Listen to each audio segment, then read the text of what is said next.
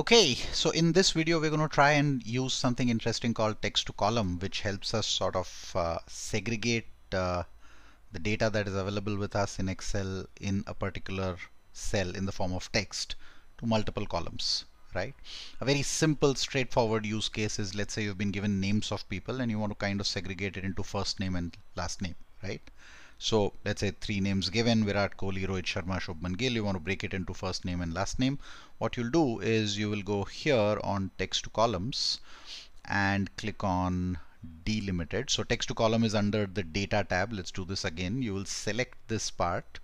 You'll go to data, the tab data, and within that go to text to columns, select delimited, right? And once you select delimited, go to next, select space. Right, so what is the data delimited or separated by? The data is separated by a space, so select space there. If the data was separated by a colon or a semicolon or comma or something else, then you'll select that separately, right? So here the segregation of first name and last name is because of the space, with the space in between. So I'm going to use space, click on next, click on finish. I'll see the data comes here in this format. So it breaks it into first name and last name. Right, I can also separately try this out. Let's say I want it somewhere else, so I can do delimited, finish, next. It says destination. See here, it says destination. So instead of A14, I can say B14 and finish, in which case I'll get the data as first name and last name in the separate columns that are there. Similar to this, there's a table that's given above this, right? So we have a table which has some phone numbers, hypothetical random phone numbers have been put up. The first 2 digits are an ISD code, the second 2 digits are, let's say, an STD code, and then you have the number, right? So what I can do again is I can select this data, click on text to columns, and now what I can say is, because I know it's like a fixed width data, right? First 2 and next 2 and next 2, I can say fixed width, go to next, and it allows me to sort of put specific breaks. So I can put a line here, and you'll see the line comes after the first 2 digits, and then put another line here, and then click on next. And in destination I will choose B6 and I click on finish. It will automatically break the data into the ISD code, the STD code, and the number that is there, right? So that just allows me to kind of segregate this data in this format. I can also do the same using some other functions if I'm sure of the length of the text that is there, right? So I can do something called as, for example, I can use a function called left, right? And left takes a text string and finds the values, number of characters on the left side of this. So this is my text string and I want the first 2 characters. I'll close this, I'll get 91, right?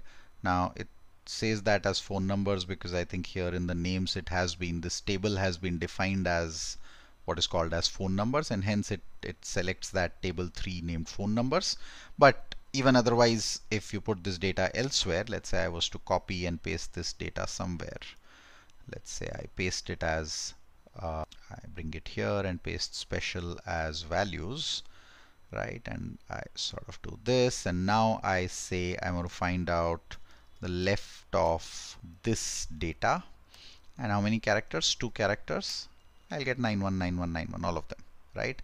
If I want the last 7 digits, let's say, which is the number here, I can say right of this data, and I can select this, or I can just select the first one and say how many do I need? I need the last 7 digits, and I can get the 7 digits, and I can do this, so it'll come automatically. Yeah. If I want the middle two, right? So now note that I need, let's say, 2 in the first case, right? So let's put this here. Now what I can do is I can get the first 4 using left and then get the right 2 of that, right? So that left and right can be used in a particular function that is going to give me the final value. So what I can do is I can say in this value I can say right of left of this text. How many? 4 of the left, so the first 4 come, and the 2 of the right, so 2 of them come. So I'll get 22. What did I do? In this cell, first we did the left, so 9122 came out. On that we applied the right, right? The inner function was left, so we got 9122, and on that we applied the right, which is the next 2 digits, so we get this, and I can just sort of do this, and you'll find the third and the fourth digit of each of these would come out. So you can either use text to columns.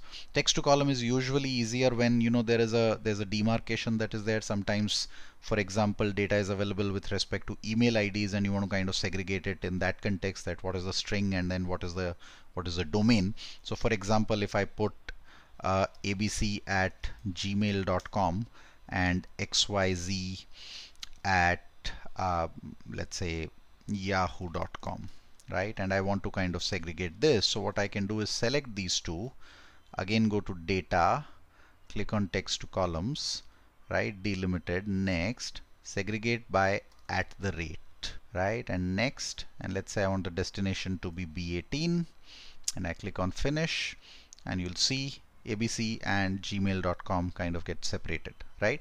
So that's the power of text to column.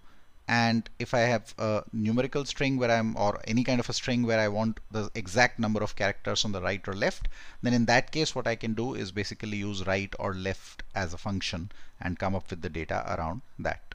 That's it in this particular video. Do try it out and see how you can solve this and how you can use this function in your relevant cases. Thank you.